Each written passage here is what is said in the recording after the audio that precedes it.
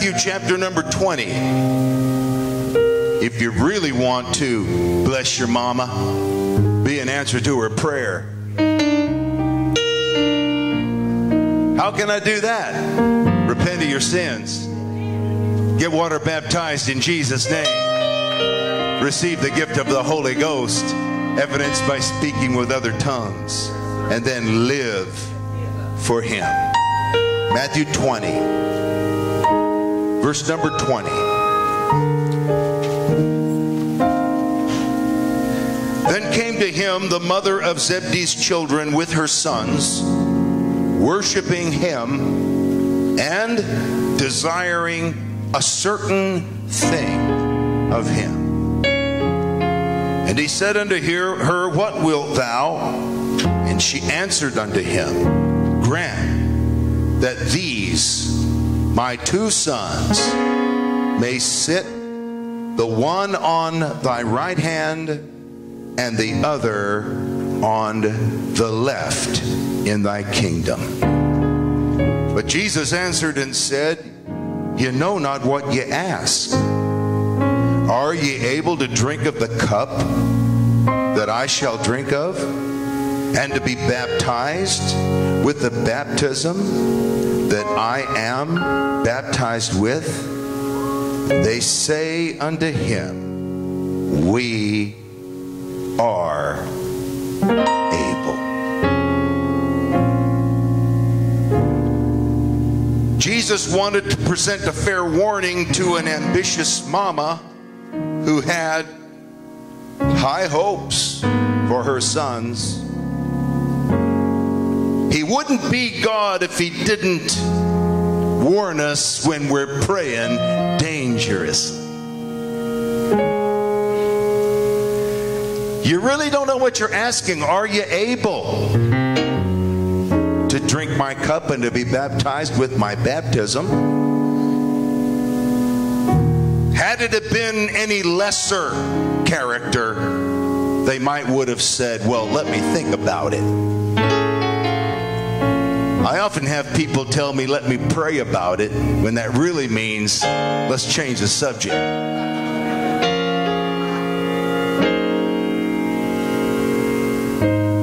But they answered unanimously, we are able. My subject this morning is, we are able. Let's join together and ask God's blessing upon His word. We love you. We thank you, Lamb of God. We believe and trust in you. We know, oh God, that you're in our midst, and we pray that we will be able to go the distance and allow our prayer to push us and to maximize our efforts. In Jesus' name we pray. Everybody said amen. Turn to somebody nearby, shake their hand, greet them. If you're near a mother, wish her happy Mother's Day.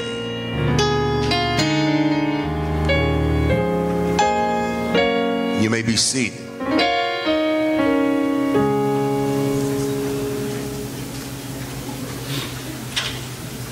The mother of James and John has caught a lot of flack down through the ages. She has been depicted oftentimes as a pushy parent. Perhaps some of you have been raised by overly ambitious mothers and dads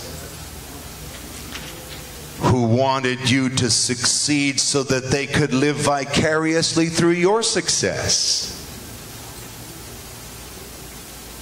Some of you teenagers or maybe 20-somethings may have been raised by soccer moms. Not so sure. We might have some soccer moms in here. I had a soccer mom. You talk out of turn, you get socked. You don't pick your clothes up on the bedroom floor, you go get socked.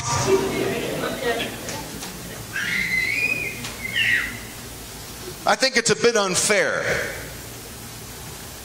to accuse the mother of James and John with being overly zealous for zealousness' sake, or to make the assumption that all she was interested in was status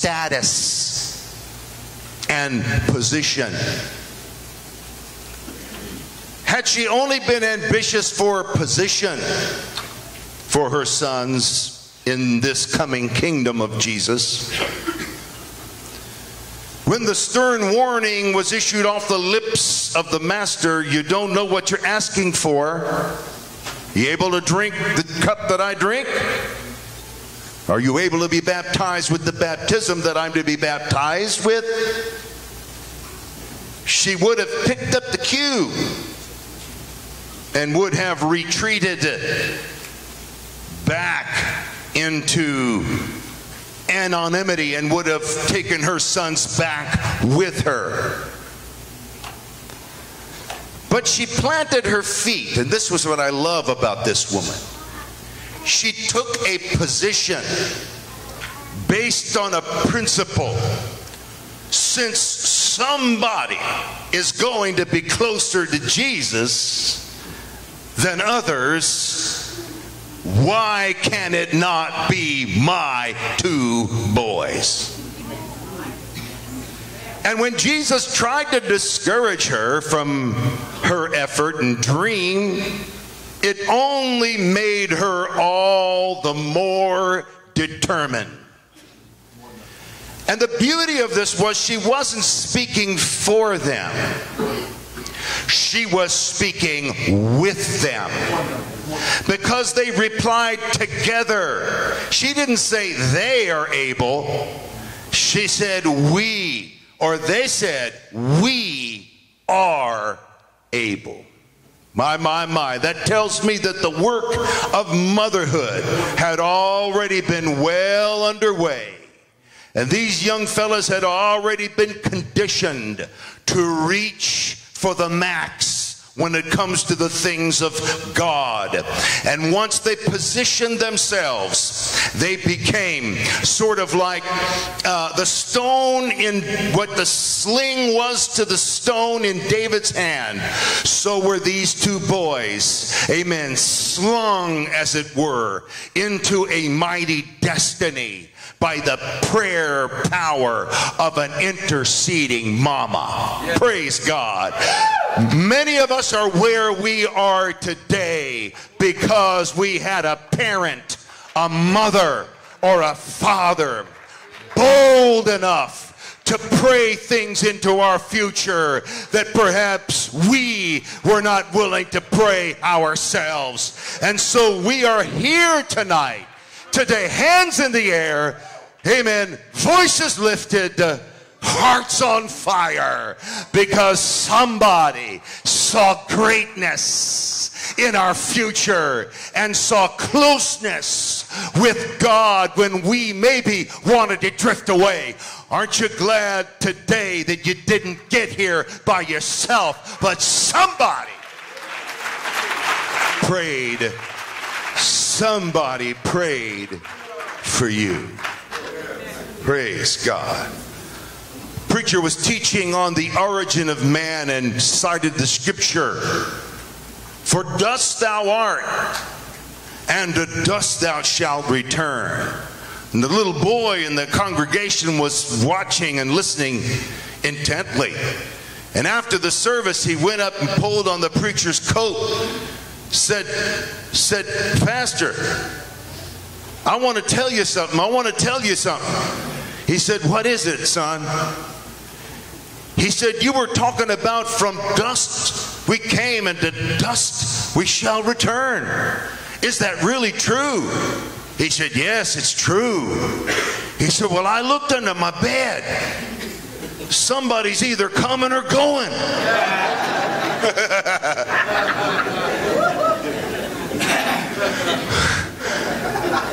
As I look out over this congregation, somebody's either coming or they're going.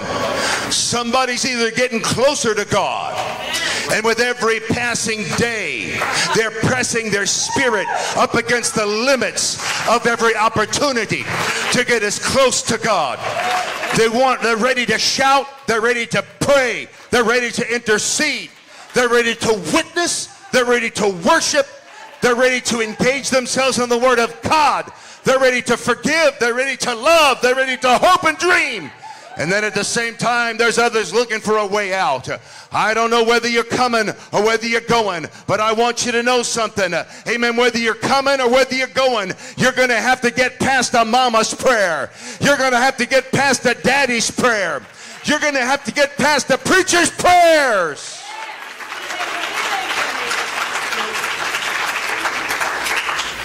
So, in the beginning, and I think the book of Genesis lays for us a paradigm. I've always been intrigued by bridges.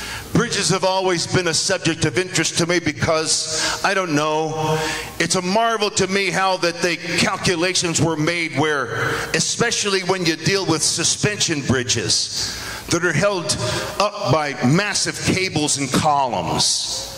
What I noticed about suspension bridges is they'll have these big columns, and then from those columns they'll have these cables going in various patterns.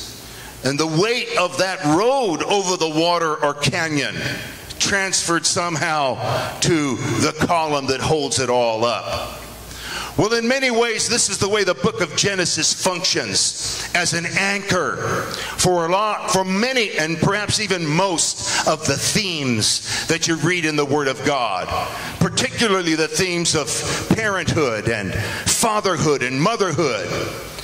And what I noticed in the book of Genesis is while Adam slept, after Adam had spent considerable time naming animals, the Bible says, and the search was made for a companion for Adam, but none could be found. And God caused a deep sleep to come over Adam.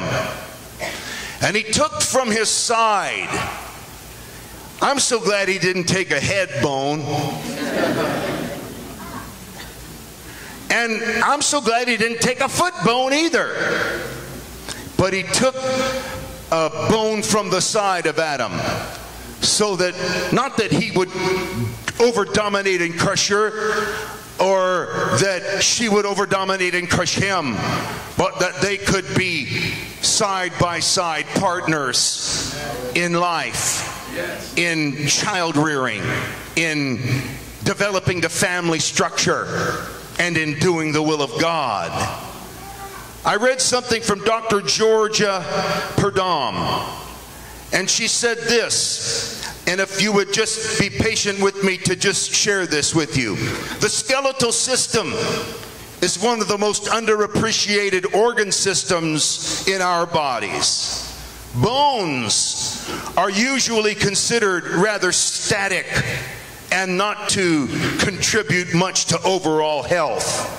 However, bones are some of the most dynamic organs in the body and constantly change to help the body deal with stresses that are encountered.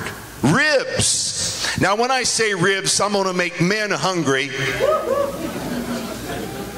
But you're just going to have to wait, and then you're probably on Mother's Day, your wife, you know, they go eat ribs because we want them to most of the time. So it may not be ribs today, guys. But if it is, God bless you. But that's not the rib I'm talking about. Ribs are amazing bones. Not only for physical roles they play in our bodies, but also for their connection to God's Word in the book of Genesis. Now, both male and female have 12 ribs. I know you've heard it said that men have one less rib. This is not so. They both have the same. Now, Adam had one less rib for a while. Thank God he didn't transfer that to the rest of us. I need everything I got. Sometimes I wonder if the standard is not enough as it is. Well, I say Adam had one less rib for a while, and this is what I mean by this. The rib is the only bone that has regenerative properties. Whenever there is a need to do a bone transplant, the place where the surgeon goes to get the bone for grafting is often to the rib. I don't understand all there is to know about it, but there is a casing around the rib bone that if the rib is extracted and the casing is left in place, that this bone will actually regrow itself back in place. So I say Adam had one less rib for a while until his body regenerated the rib bone. The Bible says that the woman was taken from this part of Adam's body. The rib is the only bone that continues to produce red marrow well into adult age. Red marrow is from where red blood comes from. Let me tell you, mamas, why we love you so much. It's because, amen, there's lots of forgiveness flowing through you. Just like the blood of Jesus is symbolic of forgiveness. The fact that you've been constructed out of the very instrument that produces red blood. Let me say this: forgiveness is a blessed characteristic of mamas. You'll find men that hold grudges. You'll find brothers who oftentimes won't speak to brothers.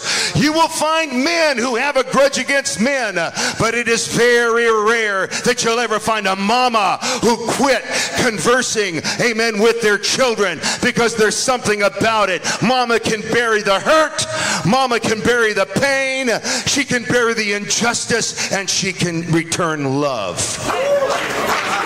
Come on, give moms a hand today.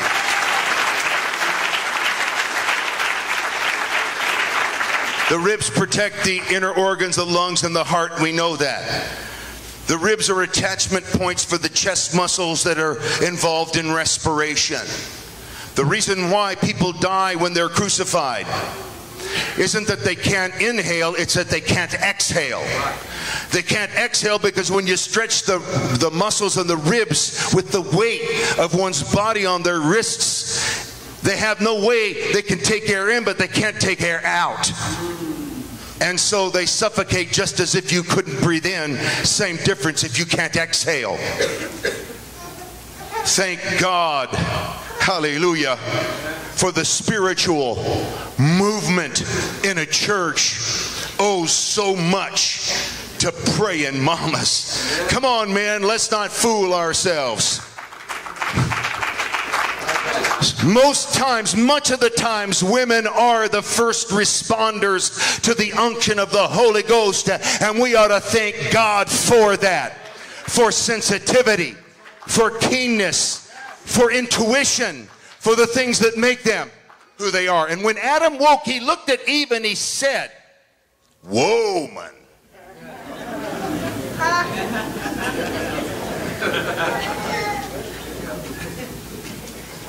But the word woman comes from the word womb man. Adam apparently lived long enough to be able to see the cycles of reproduction in the other animals in the garden. And when he saw her, he recognized that now we have the opportunity to procreate. He understood that he was incomplete by himself. And when she was presented to him, she saw the possibilities of man being more than just himself.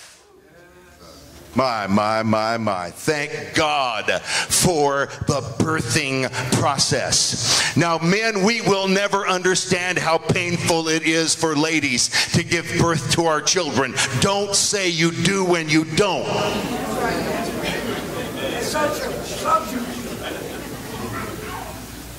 But the connection that happens in motherhood happens long before the child is born into the world as a breathing human being. It begins in the processes of gestation. This guy that supposedly is able to whisper to dogs, and he's the dog whisperer. I appreciate people who know how to handle animals. But who is the soul whisperer? I'll tell you who the soul whisperer is. The soul whisperer is that mama who begins to carry. You see, guys, we can be good fathers, and we should be, but we don't know what it's like to have a baby inside of us, to have that life integrated into our own life. This is the value. Let me say this about the faith of a mama. She understands how to develop relationships with things that aren't born yet. She knows how to talk to the future. She knows how to feel after the future. She knows how to recognize the development of things before they meet the eye. But down inside, she can sense.